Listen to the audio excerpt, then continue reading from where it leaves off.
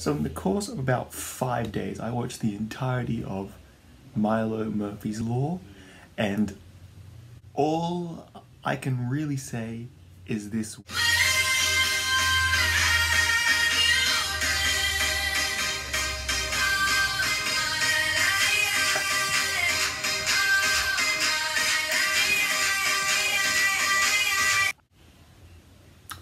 But yeah, that pretty much sums up my thoughts on the show. If you like this video, please comment down below, subscribe, recommend this to your friends, and you know, power to the people. Be there when they call me up, save me wishing for you. I'm missing you.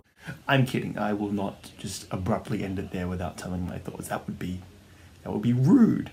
Milo Murphy's Law was created by Dan Povermeyer and Jeff Swampy Marsh, the creators of Phineas and Ferb and longtime writers of prime Family Guy, basically the early first 4 seasons, which is why it always had that really awesome cutaway sequence without being, you know, dragging on like modern Family Guy. But that aside, this show is about the principle of Milo Murphy's Law, which is where everything that can go wrong will go wrong, but it's basically channeled through this one guy.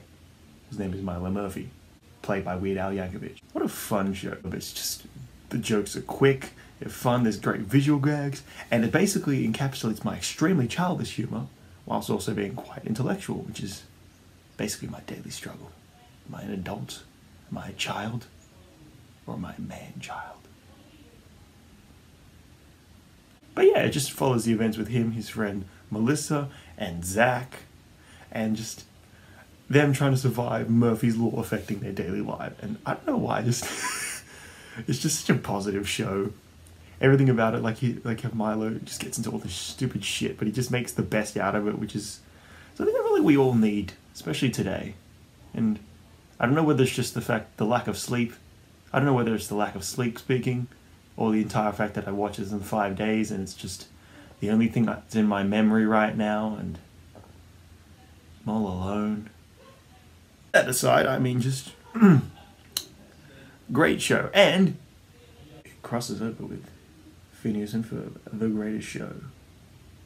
I'm just kidding. It's not the great show, but it's just my childhood, because, you know, it's Phineas and Ferb, and if you didn't have that as a childhood, clearly your parents didn't do a good job. I'm kidding. They probably did fine, but you know, it could have been like it separates the A tier from the S tier of childhoods.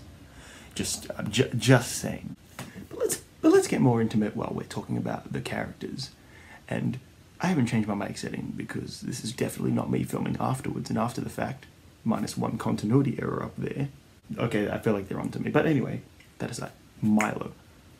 Weird Al Yankovic, hilarious person, very well acted, very amusing, extremely positive. And then there's his friend Melissa, who's just one of those people who's just extremely charming, charismatic, very strong and self-made of themselves, and, you know, goes along with the ride, but, you know, she actually has enough of a character and personality to... Now, Zach is basically just the normal person who's just experiencing everything that in Milo...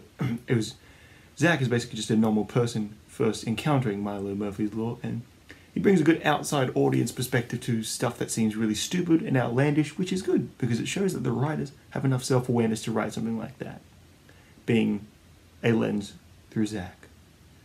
And everyone else, all side characters are very interesting and fine. There's a lot of them, and I'd say if they don't get enough shine, they kind of make fun of that fact. But still, I would say very strong cast of characters. Animation's very good. And you can tell there's times where they are cutting it a bit lazy, but, you know, they're on a budget.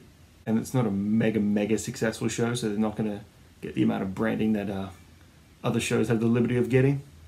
But still, with what they have, they make do. Alright, back to the normal setting, and Judah will pretend like nothing here has ever happened. But that aside, I would recommend the show, even though I do have some critiques with it, which will involve major spoilers. Alright, let's go. So, music. If you don't like music in shows, you will fucking be annoyed by like about 1 to 2 minutes every episode. And because I grew up in a house where my dad would constantly sing unnecessarily, it can trigger the shit out of me and when I'm watching with someone else. So that's the thing, because it still is, at the end of the day, a kids show, despite the fact that it means so much more to me. Yeah, there's also later in the series where Dr. Doofenshmirtz does come in as our main character, and he's him, but he's kind of more of a loser. Like, they wrote him as more of a washed up hack.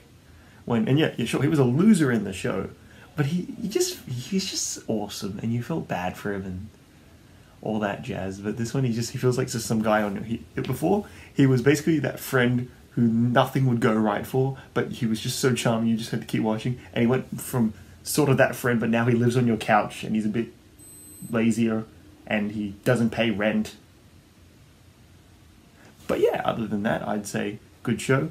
It's good that Phineas and Ferb is in it, and it's a fun universe. I know I'm not supposed to be covering non-music stuff on here, especially with the complete aesthetic we have here, which is awesome, by the way. So yeah, please watch this show, or else it will get cancelled, and I'll have nothing to do, and I'll blame you all specifically for not watching it enough, and then it going away. Now I know it's very, very evil of me to guilt trip people, especially with such a large audience I have. But still, do it, or else. Okay, thanks for watching. Adios.